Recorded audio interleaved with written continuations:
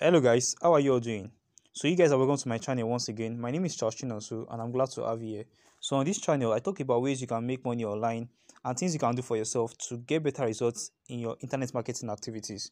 So in today's episode, I'll be talking about how you can use Seller as a payment gateway from other countries in Africa and even in the world. So I'll be going straight to my Seller account. If you don't have a Seller account or you don't know how to create a Seller account, I dropped a link in the description section where you get to see how you can create a seller account for yourself. So once you've created your seller account, log into your account and you'll be on this place.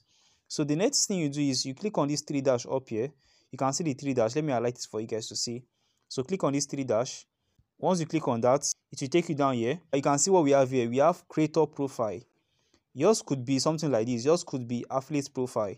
So if yours is affiliate profile, it means you want to take it back to creator's profile. Once you're in creator's profile, click on the three dash again. Then you come down to where you have products. So then you click on add products. So once you click on add products, you have something like this. So you can see the different kind of products you can sell on Seller. So you can sell physical products, digital products, services, subscription, and all that. But then we are not trying to sell anything here. We just want to use this platform as a payment gateway. So I'll be using digital product as an example. So once I click on digital products, I'll click on next. So the next thing we do now is we wait for this to load. So we'll be filling up all this information. We are not trying to sell any products. We just want to use this platform as a payment gateway. So the first thing you do is just put a random image here if you don't really need to sell a product. But if you want to sell something, just do what is needed. So I'll just be putting a random image here. So let's browse through my images. So let me just use something like this. Let me use this image for the purpose of this video.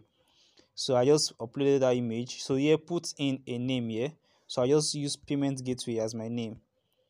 So I'm just using random stuffs. But if you are really interested in selling a product or service, you want to do what's needed.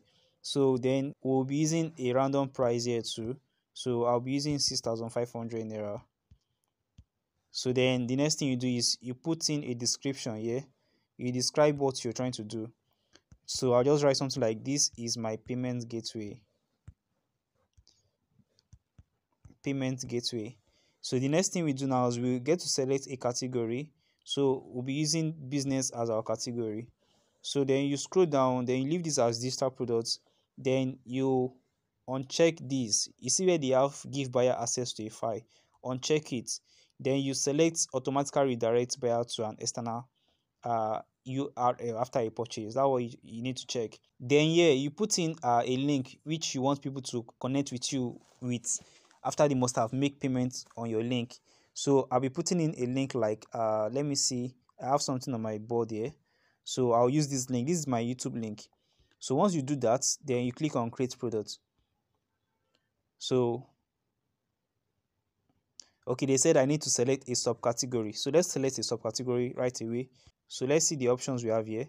So I'll just choose e-commerce as my subcategory. Remember, we are just trying to use this as a payment gateway. So click on create products. So let's see. So now we've done creating our products. So that means this is the link people will use to access our products or to make payments to us. But before we click on this link, let's go to our settings. So click on this three dash up here. Once you do that, go to settings. Go to settings. You can see settings here. So click on stock currencies. So once you click on stock currencies, this is loading. So what you do now do is you click on Ghana cedis because you want to receive money in Ghana. You can see the different currencies here. You can receive in dollar, you can receive in pounds, in Ghana cedis, in Kenya currency, and all these other ones. So we'll be using Ghana cedis, which is GHS. So once you click on that, let's check again. So over here you uncheck all these, currencies, then you leave it as GHS. Do you understand? And if you wish to receive money from all these currencies, then you check everything.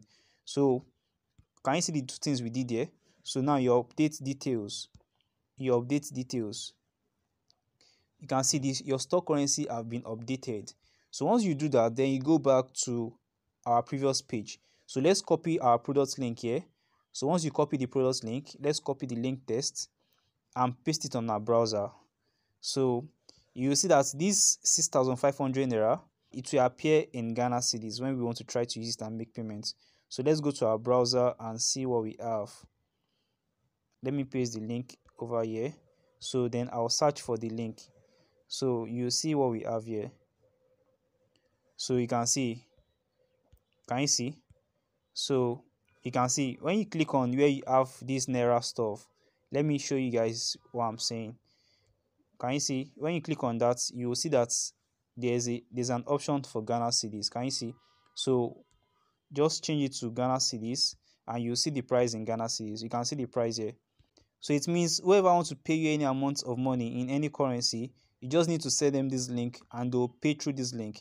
So if they should click on buy now, let's assume the person is in Ghana. You click on buy now, then they'll click on checkout, then they'll put their name and email, then they'll click on pay now. So it will bring out where they'll fill in their card details and they'll be able to pay you instantly. So once they've paid you, obviously they'll reach out to you through wherever you guys are communicating.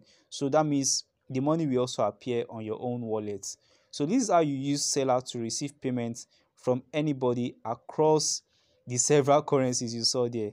I'm sure Seller doesn't receive money across all countries in Africa. So, and also not all countries in the world too. But then we saw US dollar, we saw Great British Pound, and we saw some other major currencies. So these are used sellers to receive payments. So if you got value from this video, ensure to hit the subscribe button and turn on your notifications so that you can get subsequent values when I drop them. Bye guys.